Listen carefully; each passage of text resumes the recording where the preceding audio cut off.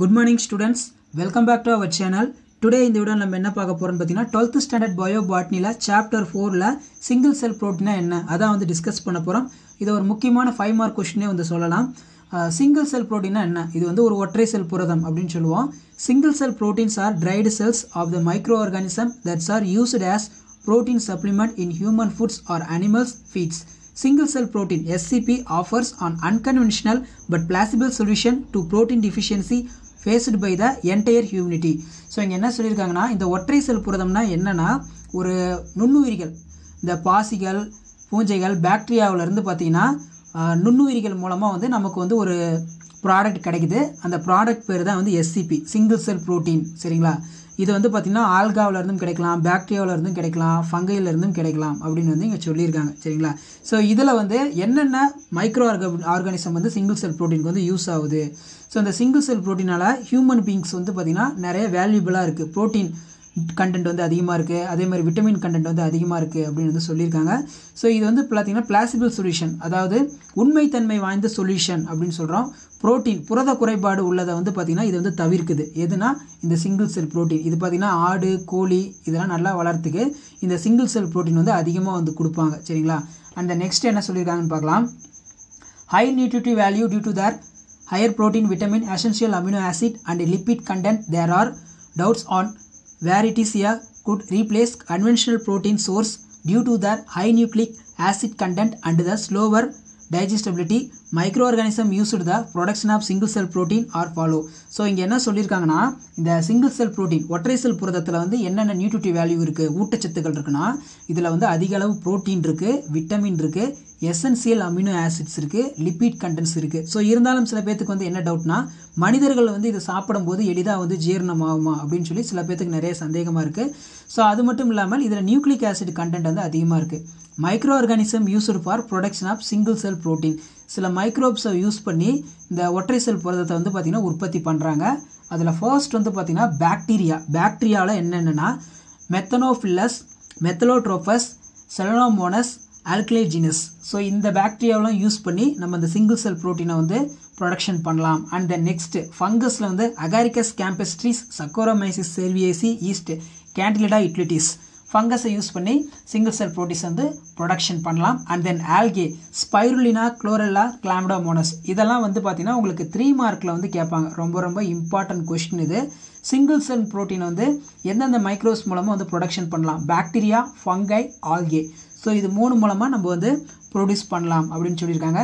Single cell proteins ஃப்ரம்ஸ் the important source of food because of their protein content, carbohydrate, fats, vitamins and minerals. It is used by Argentina. சரிங்களா? இந்த மாதிரி Argentina அது மட்டும் இல்லாமல் அண்டார்டிகாவில் வந்து அதிகமாக வந்து யூஸ் பண்ணுறாங்க. அதாவது இந்த விண்வெளி பயணம் இருக்குல்ல, விண்வெளி பயணத்தில் மேற்கொள்கிறவங்க வந்து அதிகமாக வந்து இந்த சிங்கிள் செல் புரோட்டீனை தான் வந்து சாப்பிடுவாங்க. விண்வெளி வீரர்கள் அதிகமாக வந்து சாப்பிடுவாங்க. அண்ட் நெக்ஸ்ட் வந்து பார்த்தீங்கன்னா spirulina can be grown easily materials like waste water from potato processing plant. இந்த ஸ்பைருலினாங்கிற ஒரு பாசியை வந்து நீங்கள் ஈஸியாக வந்து பார்த்தீங்கன்னா வளர்க்கலாம். எப்படின்னா அதாவது இந்த ஸ்ட்ரானா உங்களுக்கு தெரியும், வைக்கோல், அதே மாதிரி மொலாஷஸ்ங்கிறதுனா சக்கரை ஆலையிலிருந்து வெளியாகக்கூடிய ஒரு கழிவு பொருள் தான் மொலாஷஸ் அப்படின்னு சொல்லுவோம். அதே மாதிரி animal manure and even sewage கழிவுப் பொருட்கள் to produce the large quantities of can serve the food rich protein, minerals, fats, carbohydrates, vitamins such as utilization also reduce environmental pollution. So இங்கே வந்து என்ன சொல்லியிருக்காங்கன்னா இந்த ஸ்பைருலினாங்கிற ஒரு ஆல்காவை நம்ம எப்படி வளர்க்கலாம்னா இந்த பொட்டேட்டோ வேஸ்ட், உருளைக்கிழங்கு வேஸ்ட் இருக்குல்ல அதில் வச்சு வளர்க்கலாம். அதே மாதிரி வைக்கோல் வச்சு வளர்க்கலாம். மொலாசஸ், சர்க்கரை பொருள்லேருந்து வெளியாகும் அந்த கழிவுப் பொருள் பேர் மொலாசஸ். அதே மாதிரி அந்த கால்நடையோடைய அந்த மேன்யூ இருக்குல்ல அதில் வளர்க்கலாம். ஸோ இதெல்லாம் உங்களுக்கு டீட்டெயிலாக அங்கே கொடுத்துருக்காங்க. மெயினாக வந்து இதில் லார்ஜ் குவான்டிட்டி அதிக அளவு protein, minerals, fats, carbohydrates, vitamins such as utilisation of also reduce the environment pollution. இதை மனிதர்கள் வந்து யூஸ் பண்ணுறதுனால சுற்றுச்சூழல் பாதிப்பு வந்து ஏற்படுத்தாது. இப்போ பெஸ்ட் எக்ஸாம்பிள் என்னென்னா 250 கிராம் மெத்தனோஃபில்லஸ், மெத்தலோட்ரோபஸ் இது வந்து ஒரு பாக்டீரியா. இந்த பாக்டீரியாவிலிருந்து ஹை ரேட் ஆஃப் பயோமாஸ் வந்து ப்ரொடக்ஷன் பண்ணலாம். And growth and can be exposed to produce 25 tons protein. So நம்ம இந்த மெத்தரோஃபிலஸ் பாக்டீரியா மூலமாக நம்ம எவ்வளோ எக்ஸப்ட் பண்ணலாம்னா பயோமாஸ் வந்து 25 டன் வந்து ப்ரோட்டீன் வந்து நம்ம ஏர்ன் பண்ணலாம் ஸ்பைருலினா ப்ராடக்ட் மூலம் அப்படின்னு நீங்கள் சொல்லியிருக்காங்க. அண்ட் தென் நெக்ஸ்ட் பார்த்தீங்கன்னா application of single cell protein. Single cell ப்ரோட்டீனோட application என்ன, இது 5 மார்க்கில் வந்து உங்களுக்கு கேட்பாங்க. சிங்கிள் செல் ப்ரோட்டீனோட அப்ளிகேஷன் என்ன அப்படின்னு சொல்லி கேட்பாங்க. அதுக்கு நம்ம first it is used as protein supplement. இது வந்து பார்த்திங்கன்னா புரதத்திற்கான ஒரு முக்கியமான உணவாக வந்து கருதப்படுது. It is used காஸ்மேட்டிக் products and ஹெல்த்லி hair and skin. இது வந்து அழகு சாதன பொருட்கள் வந்து தயாரிக்க பயன்படுது. அதே மாதிரி அந்த முடி நகங்கள் இருக்குல்ல அதில் வந்து அதிகமாக வந்து இது யூஸ் பண்ணுறாங்க. And then it is a used poultry as a excellent source of protein and other nutrients. It is widely used for feeding cattle, birds, fishes.